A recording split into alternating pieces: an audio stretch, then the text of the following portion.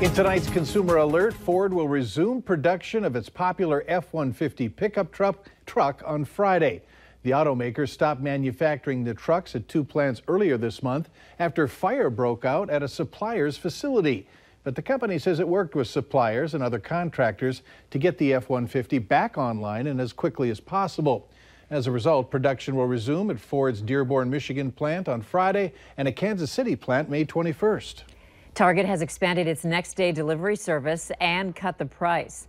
The service is called Target Restock, and it's expanding to more than 60 markets this week, covering about 75% of the country. And there's no membership fee. The program lets customers choose from more than 35,000 household items.